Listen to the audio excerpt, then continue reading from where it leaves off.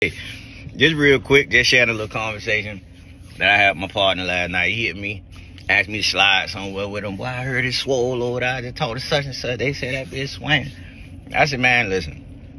I don't mean no disrespect or nothing, bro, but I'm not doing nothing else that I feel like can rush my death. If I feel like it can rush my death, I am no longer doing. Listen, when you 15, 16, 17, you don't even think you can die, for real.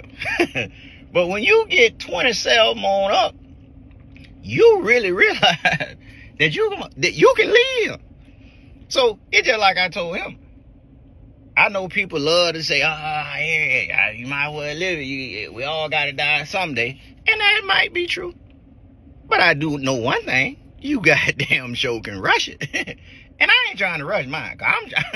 I'm trying to stay him. I'm not trying to go nowhere no time soon. So if I feel like it can be the smallest thing. It can be driving fast.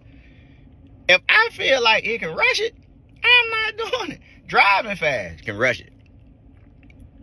Stress for relationships can rush it. What I eat, I love oxtail. I'm the oxtail man. Well, at least used to be. But if I feel like, nah, it can rush my death and get me out of here, I'm not doing it.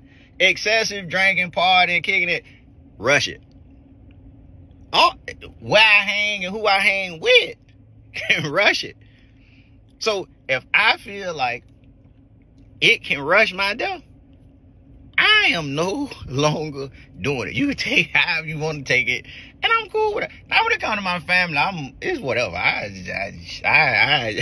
wreck out about that. But besides that, if I feel like it can rush my death, I ain't doing it.